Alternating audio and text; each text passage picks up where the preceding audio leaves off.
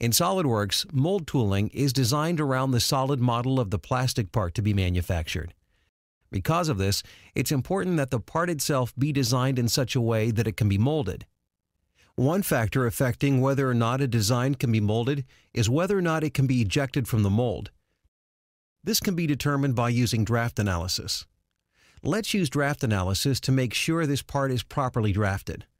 The first thing I'll do is to customize the Command Manager to add the Molds toolbar. This is a toolbar that contains many of the features we'll be using during the next few lessons. I'll click the icon and the Draft Analysis Property Manager appears. In order for this analysis to run, I have to specify the direction of pull. This is the direction in which the mold will be pulled away from the part. You can select a line, edge, or planar face to specify a direction of pull. Because of the nature of plastic parts, many of the faces and edges available could be at slight angles. To ensure you don't accidentally choose an incorrect edge or face, I suggest selecting one of the default reference planes. For this example, I'll choose the top plane to specify the direction of pull. As soon as I select it, notice the analysis runs automatically and displays the part in a few different colors. I'll discuss what those colors mean in a second, but first, notice there's an arrow in the graphics area that shows the direction of pull. If you wish to reverse the direction, you can click the Reverse Direction button in the Property Manager,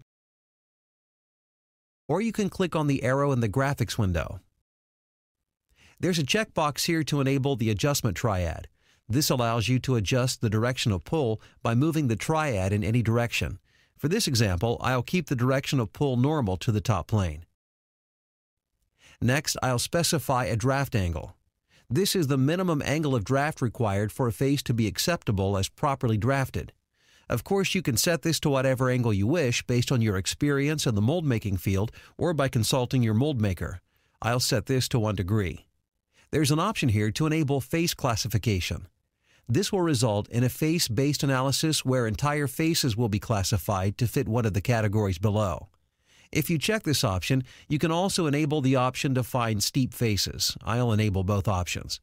The only other option I have is to modify the colors used to identify the various faces. I'll leave those at their default values.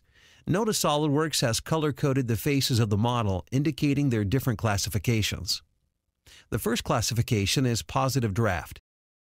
This indicates that the faces colored in bright green meet or exceed my 1 degree draft criteria, and a mold can successfully be pulled away in the direction of pull I selected. Next is requires draft. This classification indicates that the 1 degree criteria was not met, and consequently, the mold part will not easily eject from the mold. The back side of this part has a rib that does not have draft applied. This would have to be fixed before continuing with the mold design. Negative draft is similar to positive draft, but in the opposite direction. That is, a mold can successfully be pulled away from the part in the direction opposite of the direction of pull I specified. In most cases, red does not equal bad when using draft analysis. This part does not have what are called straddle faces. Straddle faces are those that have both negative and positive draft. We'll take a look at an example of a straddle face in a moment. Another face classification is positive steep faces. These are faces that only partially meet the draft criteria I specified. This is an example of a positive steep face. Notice that as this face nears the edge, it becomes nearly vertical and no longer meets the 1 degree draft criteria. However, the upper portion of the face does meet the criteria, making this a positive steep face. A negative steep face is similar to a positive steep face, except in the opposite direction. An example of such a face is this one here. As you might expect, we find this negative steep face on the opposite side of the positive steep face. Part of it meets the 1 degree criteria, but a portion of it fails.